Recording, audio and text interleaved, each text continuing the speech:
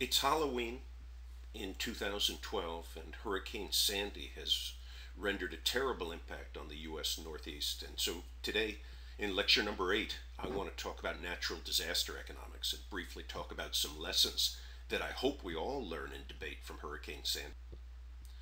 So we all know that October 29th was an ugly day, and the Northeast is still digging out. A few economics ideas. In a well-known paper by Jordan Rappaport and Jeff Sachs in the Journal of Economic Growth, they documented that more and more Americans and more economic activity is clustering on the coasts of the United States, on the East Coast and the West Coast. So, in a world of sea level rise, and I take climate change quite seriously, and ongoing natural disasters such as hurricanes and floods that may be exacerbated by climate change, we're putting more people and more economic assets in harm's way. Raises an economics and an engineering issue. How do we defend coastal areas and who pays? So, to be precise here, think of the taxpayers in South Dakota. They pay taxes. Why, if you're from South Dakota, you might ask, why is a chunk of the money that you pay in taxes being used to fortify the coasts of the U.S. that mainly benefits the people who choose to live there?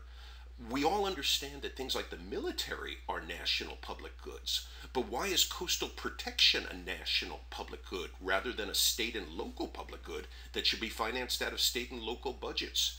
I pose that as a provocative question. I'm not claiming that redistribution is bad, but there's both efficiency and equity implications of how we set up disaster relief, and I think that Hurricane Sandy will lead to some discussion of these issues. Now, there's two ways to battle a natural disaster. You can take precautions before the case, before the event, and and then you can clean up the mess afterwards. Folks, as I understand it, the roughly 50 people who died in Hurricane Sandy, most of them died from falling tree limbs.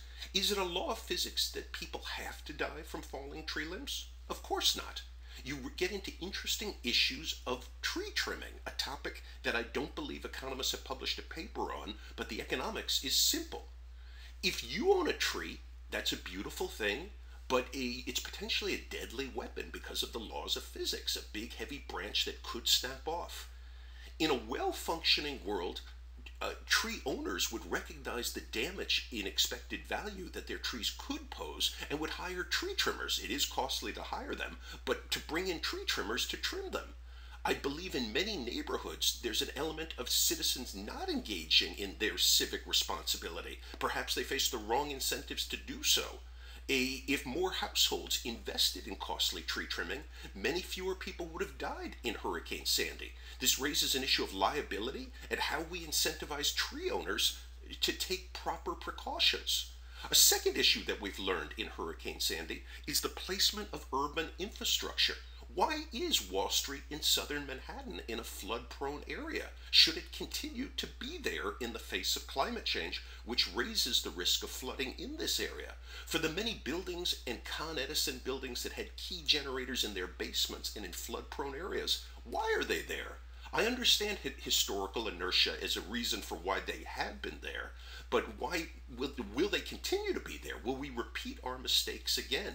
So the point of this slide is if we took more ex-ante precautions, we will suffer less damage from the next natural disaster. And we need to design incentives to encourage those whose choices, whether it's tree trimming or where to place urban infrastructure, have implications when a natural disaster strikes.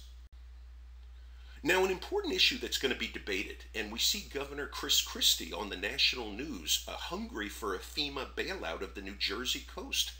After a natural disaster takes place, it's human nature to support a large transfer of redistribution to the affected area. We see those suffering, we feel sorry for them, and FEMA steps in, the Federal Emergency Management Agency. But a quick debate. Are there unintended consequences of FEMA's well-meaning actions?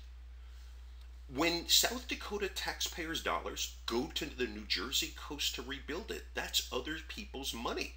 And the people of New Jersey and the leadership in New Jersey may choose to simply rebuild New Jersey the way it was.